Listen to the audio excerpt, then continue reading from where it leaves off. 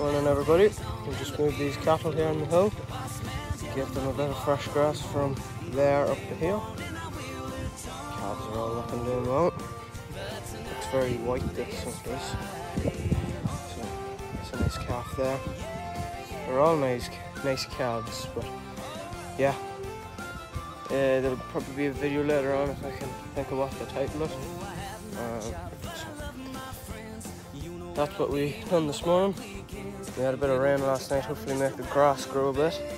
Nice grass on this anyway. So they're going to eat away. The crusher's there, so the next move up we'll be taking two dry cows and a cow and calf. So see you then.